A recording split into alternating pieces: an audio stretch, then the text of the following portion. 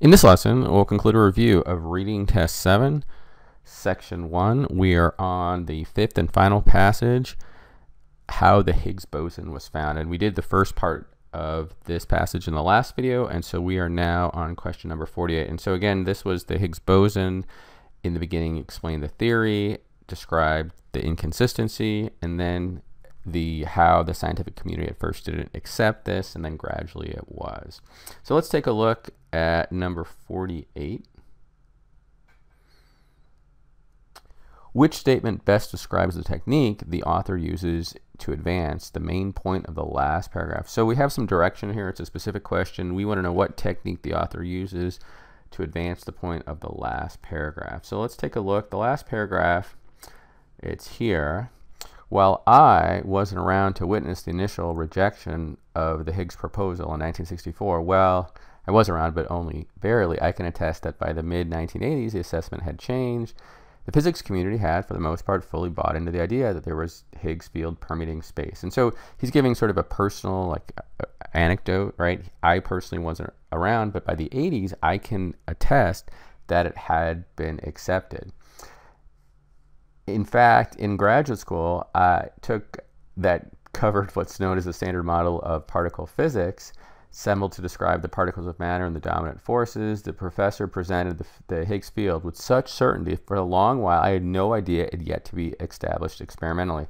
And so he's given this personal example, this anecdote, and he says, the professor presented it, and he had no idea it had yet to be established. And then the final sentence here, on occasion that happens in physics. Mathematical equations can sometimes tell such a convincing tale, they can seemingly radiate reality so strongly that become entrenched in the vernacular of working physicists even before there's data to confirm them. So this is sort of like an anomaly. This doesn't happen in science. Usually you need the data to validate the theory and then it's accepted. Here it was so powerful it was actually accepted before.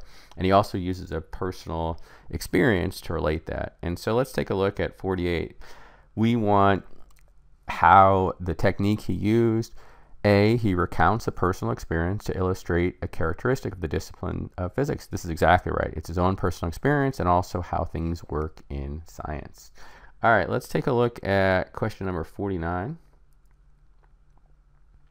This is a vocab in context. In line 77, what does established mean? So we're just going to predict in 77 what established means. And this is the sentence, the paragraph we just read. The professor presented the Higgs field with such certainty for a long time, I had no idea it had yet to be established experimentally. So established means proven here, right? This is the theory. He didn't know that it had yet to be proven with data. And what's another word for proven? It's validated, right? Validated or confirmed. The answer is A. And let's take a look. We've got a few more questions. Number 50, remember there's a graph here. There are 3 questions. So question 50, what purpose does the graph serve in relation to the passage as a whole? So let's take a look at the passage as a whole and the graph. And you see, remember the passage was about the Higgs boson. And we've got this time frame. And it says years from the introduction of the concept of particle to the experimental confirmation. So you see, this was back in the early 60s when Higgs presented this, but it wasn't confirmed until the end. And remember in the reference information at the very top of the passage, it said it wasn't here. Conducted, tentatively confirmed the existence. It wasn't until 2012 and 13, even though it was introduced in the 60s, so that's kind of a big time frame. But if you look, there's all these other particles as well, right?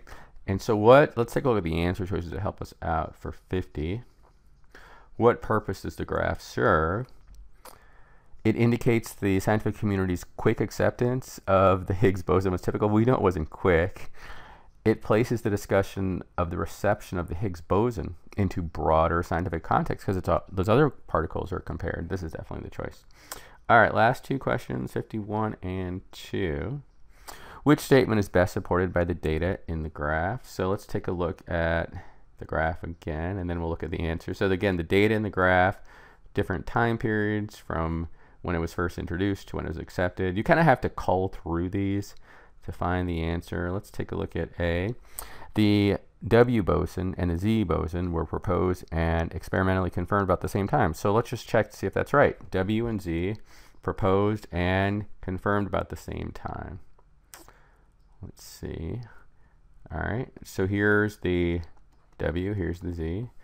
Introduced, well, confirmed. That definitely is right. We can just stop right there. That is definitely right. Introduced and confirmed at the same time.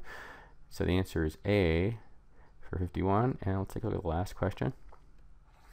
52. Based on the graph, the author's depiction of the Higgs theory in the mid-80s is most analogous to which hypothetical situation? You don't see this question too much in the reading.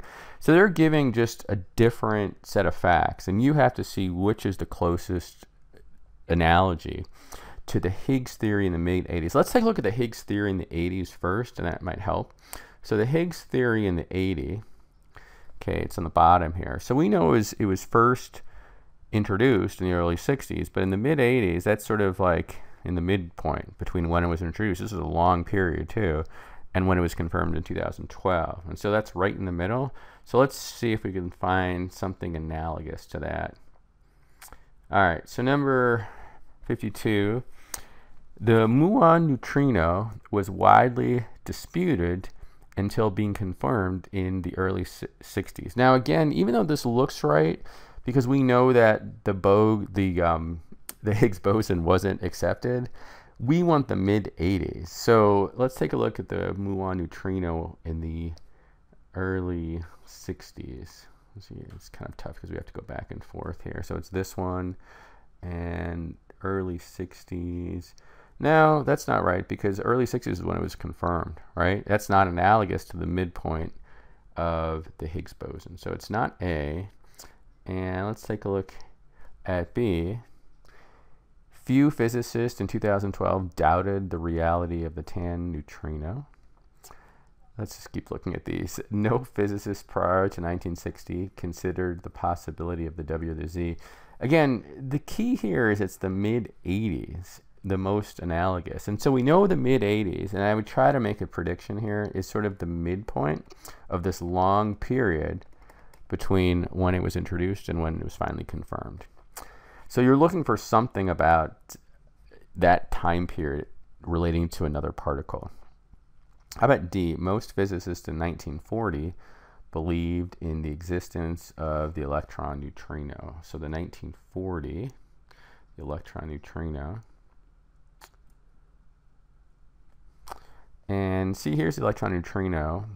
And that is sort of, if they're saying most believed, remember, this kind of relates to the passage. Remember, the author was using that personal anecdote about the mid-80s, and it's this last paragraph here. I can attest by the mid-80s, the assessment had changed. The community had, for the most part, bought into the idea. So we know that even though it wasn't proven until 2012, the Higgs boson was readily accepted, even though that's very unusual in science. And now they're giving us an analogous situation with the electron neutrino, that in the middle of the period between when it was first proposed and when it was accepted, the question says that most physicists believe in it. That would be analogous because we had that personal account from the author. All right, and so the answer here is D.